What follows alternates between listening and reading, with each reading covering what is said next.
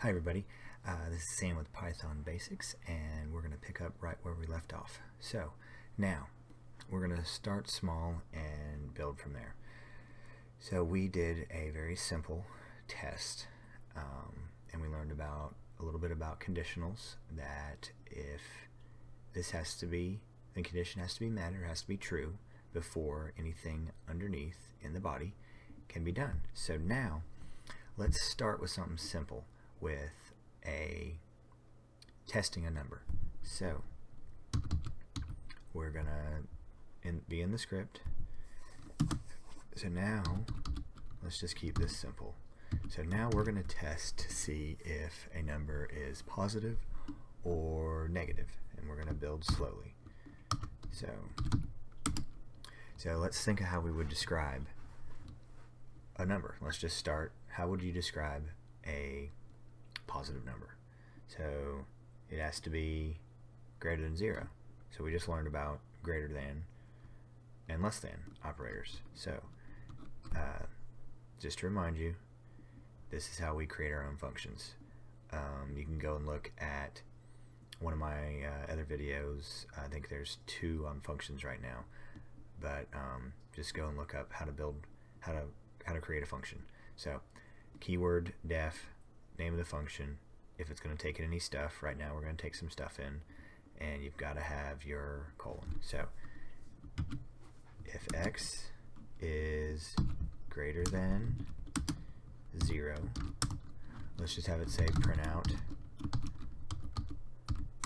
positive. So, and we learned about our handy dandy else statement. Else print negative. So, alright, let's save this, run it. So, alright, let's do some testing. Make sure we did this right. Okay, positive, num, positive, negative. Uh-oh, I don't think we thought of all our conditions. What happens if it's 0? Uh-oh. So right here, our condition was if it is greater than 0, print out positive.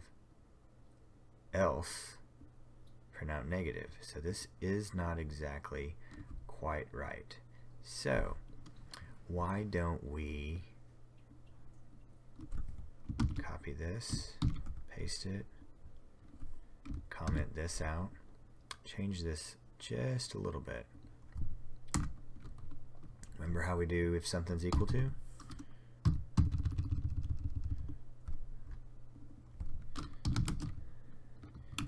Is 0. Now let's tweak this just a little bit.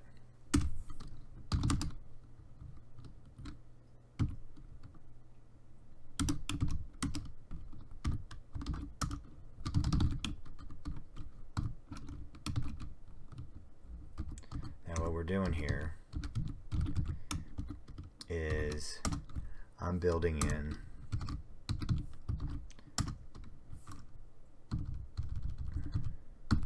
alright, so this is the way you read this. This is kind of like a nested loop.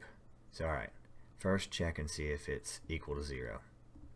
If it is, print out 0.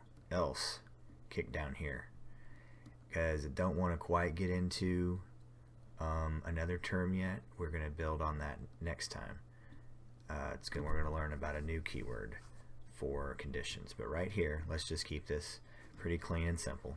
So, else, if this condition is not met, if it's not 0, if it's not in the middle, come down here and do this. Then, check and see if it's greater than 0, print out positive. Else, if it's not, so you don't have to think of every single condition. So alright, this is one thing I want you to think about. When you've had a computer program crash, right? We all have. What that means is a condition was not met, and and the computer program threw up. So let's say, just like that right there. Name error. Name error. Some error happened. I didn't have a condition that I thought of. I did not think of every single possible outcome, and the program crashes. So right here, let's just stick within our two keywords that we learned, our two conditionals, if and else, and we'll build on that. So thanks for watching. Hope you're getting something out of this. See you next time.